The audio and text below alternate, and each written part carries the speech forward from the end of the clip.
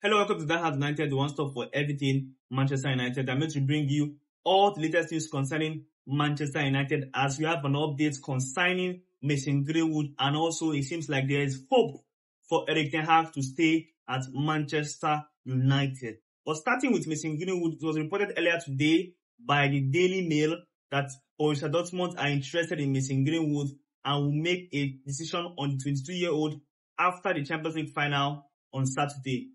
And also, Fabrizio Romano said that United are working to sell Mason Greenwood in this summer, and active talks are taking place to find the best solution and United are determined to make profit on Mason Greenwood sale.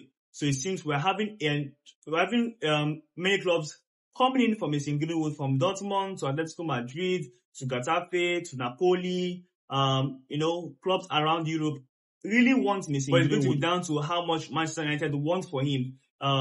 The figures we're getting is around £40 million. That is what United want for Mason Greenwood. Can Napoli, Dortmund, and all other clubs pay that amount for him? That's a very, very fair amount considering his talent, considering his age, and if he turns out to be very, very good wherever he goes, that would be a bargain fee for him. And of course, we know his talents, and United want to make as much profit as possible. So it's very good if you have a bidding war for him, and £40 million is a very, very fair deal. So let's see what happens with that. But Fabrizio Romano said this is one to watch for the next weeks. Like I have said before, Mason Greenwood would want to clarify his future very, very quickly, so that when he goes on vacation, he knows where he's going to come back to when he's back from vacation. So it makes sense for his deal to happen really, really fast. But Champions League final is this weekend. Let's see what Dortmund, Napoli, and Napoli is going to appoint Antonio Conte to be a new manager. Will Conte want Mason Greenwood?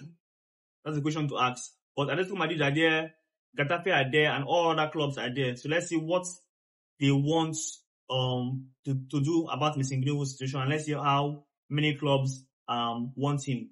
It will be in our favor if we have a bidding war, but let's see what happens with that.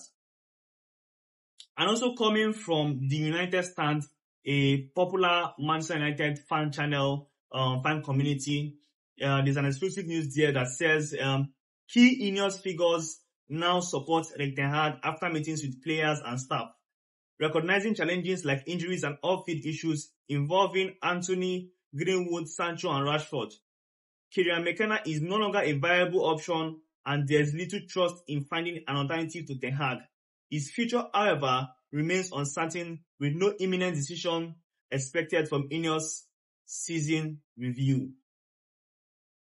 So that's what we're getting. So it seems like their key figures at United are slowly tilting to keeping Erik ten Hag. So that means he now has some favors from the higher ups. And I also said that Ten Hag's future does of course remain unconfirmed and uncertain.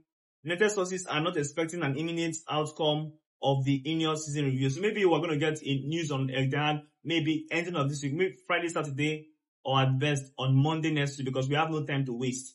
But from what we're getting here, it seems like some key figures at the club are now in favor of keeping Erik ten Hag. Previously, before the FA Cup final, it was reported that it's highly likely that he's going to go.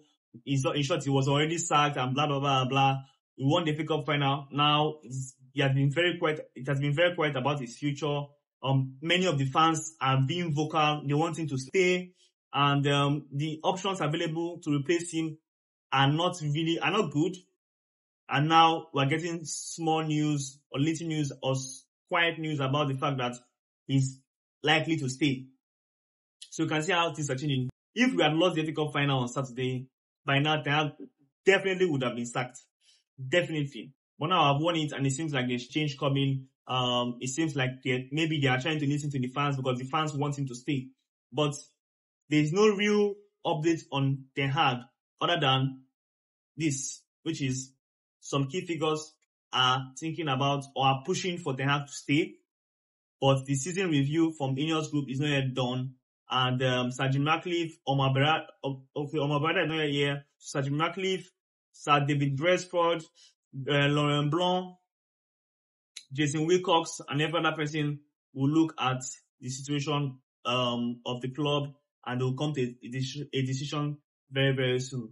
But that is that for that. There's no other concrete transfer news so far. It is all down to Erik Ten Hag and his future.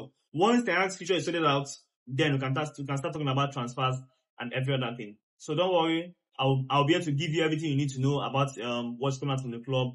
Don't forget, this is Die Hard United, one stop for everything Manchester United, and I'll see you all on the next one.